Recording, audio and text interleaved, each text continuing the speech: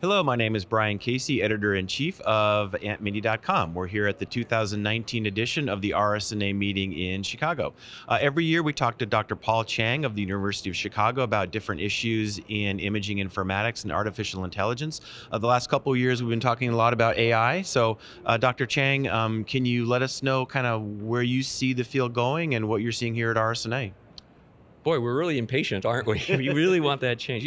It's interesting. It's early in the meeting, right? Yeah. And I've only attended a few of the sessions and talked to a few people, but it was a very curious observation I made, which is actually in retrospect predictable. The comments I've been getting now is nothing's changed. This was all hype, wasn't it? We're not seeing any sort of real big gotcha moment. And remember last year we talked about the Gartner hype cycle, that we tend to oversell and overpromise, and it tends to take a lot longer to appropriately consume technology that eventually, retrospectively, is transformative. And as we mentioned last year, I think machine learning AI is going to follow that similar trajectory.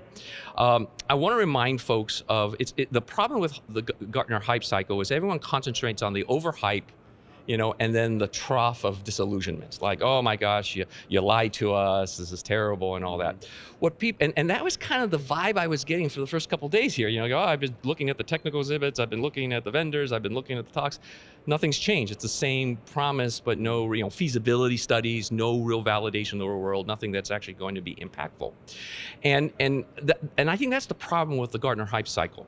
I would rather have people now concentrate on something called Amara's Law, which is something that many of us who look at tech transfer and the maturation and adoption of technology try to remind folks. Because the Gartner hype cycle, we shouldn't be concentrating on the predictable trough of disillusionment. What people forget about that hype cycle is we eventually get there. Yeah. We eventually learn to appropriately consume the technology. The problem is it's not sexy then. It takes a lot longer than we propose, so we're all kind of like, whatever. But by the time it actually does transform and change our practices of the way we treat our patients, it's only in retrospect that we recognize that it was transformative. Amara's Law, which basically states we always tend to overestimate the impact of technology in the beginning, but always underestimate and underappreciate its impact later on. I think that's a more sanguine view about what we're looking at here. So what I see this year is not depressing or a discouragement. I think it actually is the natural kind of way we're going to consume machine learning. It's going to be like any other technology. We're going to consume it slowly. We're going to consume it organically, and only in retrospect will we be able to appreciate how transformative it is. Nothing new, like PACS. PACS in the early days, it's going to change. I can't work this way. It's horrible, horrible. But only in retrospect do we realize it was incredibly transformative. But it was not that kind of overnight thing. It was gradual, organic, and only retrospectively transformative. A couple of years ago, Kurt Landlots had a really, really nice quote. I'm sure you've all heard of it. AI isn't going to replace radiologists, but radiologists who use AI will replace radiologists who don't. Now, back then, that was a very important statement because it basically said, hey, AI is important, potentially, impactful, and you better pay attention, and radiology better get engaged. So it was a very important line. I would say now we're moving where that line needs to be modulated just a little bit. And the reason for it is there's not going to be radiologists who don't use AI. So let me use another phrase. PACS isn't going to replace radiologists, but those radiologists who use PACS will replace those radiologists who don't use PACS. That's completely true. There are no radiologists who don't use PACS. But the original line that Kurt mentioned kind of implies if you don't stay on board, if you don't get on board in AI, you're going to be a cohort that's going to be deprecated and all that. That never happened. You never saw a tribe of radiologists, Luddite radiologists, no, we're never going to use PACS, we're never going to use. No, it never happened. And the reason for it is, but there was no particular effort that we had to make. We embraced digital imaging gradually, organically. And in only retrospect do we say, oh yeah, complete transform my practices. So I think the line, radiologists that use AI will replace radiologists that don't, is true in the sense that all radiologists are going to be using these machine learning tools. So I think this is kind of a natural kind of perspective that it's going to take time. Now, as someone who's gone through these kind of these roller coaster lines where we overpromise and then we're kind of disappointed, it takes a lot longer than we all want. Like I said, this is a healthy sign because remember, just a few years ago we were talking about the fear, right? Hysterical fear. Oh, AI is going to replace radiologists. Now it's changed to impatience. Now, I would say that's a little healthier. Okay, but the impatience is also not very useful because it's going to take, as I said, a lot longer for us to consume this appropriately, like it has. There's nothing new with AI. So what are we going to have to do to get this to be better absorbed or better consumed by us? Well, the first thing we need to do is stop concentrating on capability and concentrate on use case. And I think this is a clear sign, and nothing new about AI or machine learning. We've gone through all of this. When we stop talking about AI, when you come and say, hey, Dr. Chang, let's talk about radiology. How can radiology add value to our patients? How can radiology be more efficient, improve quality, reduce variability? Then we've matured. The fact that we're actually talking about AI as a particular capability reflects the immaturity of where we are right now. We should not be talking about capability. We should be talking about use case. What are the problems in radiology that need to be solved? And can newer technologies such as machine learning, AI, or other advanced IT, can they be leveraged to improve those issues? When we start talking about that, then I will feel that we've gone past the trough of disillusionment and are beginning to appropriately consume machine learning. Now, here's the problem with that. We have, as I said last year, the analogy I love to use is AI is like a great car, right? And the problem is, I don't care how fancy that car is, most cars still need gas and roads. And in the context of this analogy, the gas is vetted data, and the roads is workflow orchestration that is AI enabled.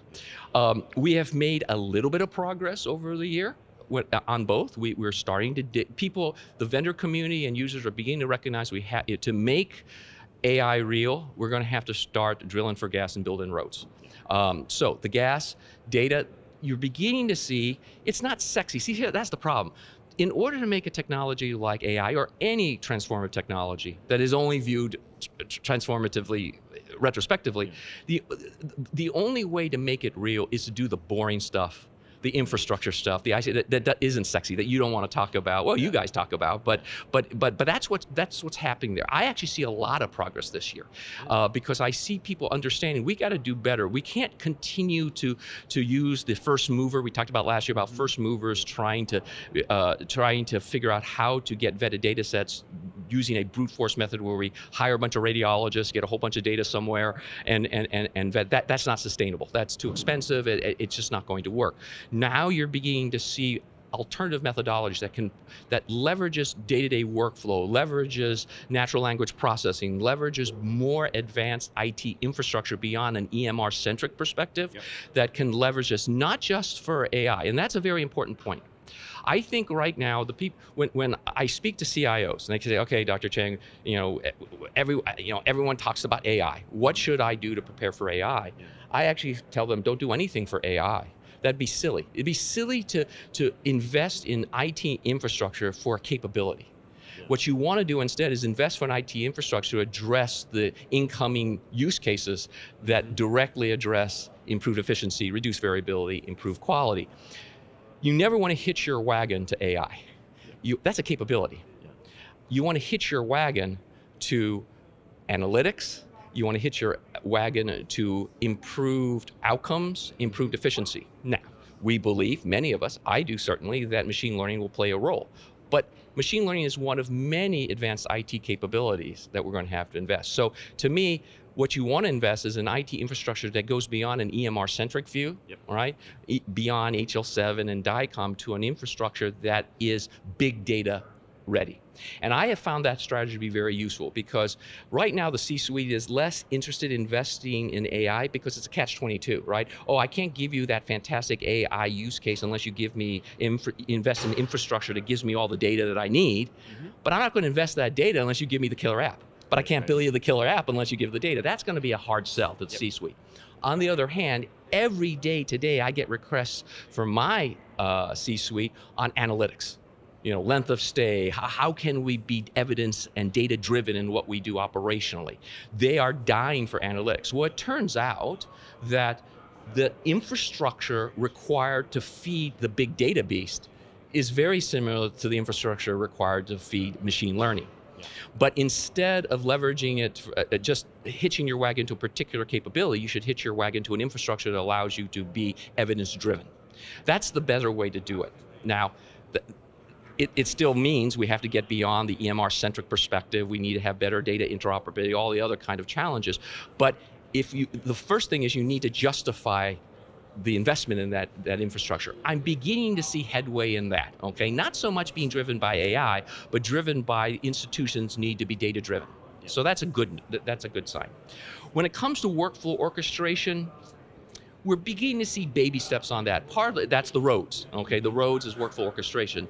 We're still kind of, most of the use cases are still interacting with our traditional IT radiology stack at the edges. And what I mean by that is they tend to fiddle at the edges. They fiddle at the work list, the prioritization use cases that we see a lot of the vendors doing, or they fiddle at the end. Oh, we'll meet you at the end. The AI will work in parallel with the human, and at the end we'll meet, and I'll give you some screenshots or capture some cues, right? That's kind of the typical kind of thing. That's kind of the recapitulation of the CAD model. It's nothing really new. That's not fully leveraging the power of machine learning. We need to have better mechanisms, and that's going to be, but this is hard because it requires the AI vendors to stop viewing themselves as a peripheral to the PACS. And it requires the PACS people to understand their days are numbered if they don't understand that they have to completely change their infrastructure and their architecture to adopt in real time what I call human-machine cybernetic orchestration. Now, what do I mean by that? That sounds really new agey, doesn't it? Okay, but basically what it means, it actually predates computer science. The word of cybernetics means to govern. All right, the idea to how best to use technology or any sensor information and get feedback to be evidence-driven to accomplish some goal. One of the things we have forgotten, and I think one of the reasons that I think contributes to this feeling that we're kind of like hamsters in a cage, concept of burnout and all that, is our IT tools right now are barely able to handle our workflow. Right? That's the one theme I see as I travel around the world. People are just feeling like they're barely hanging on. Yeah.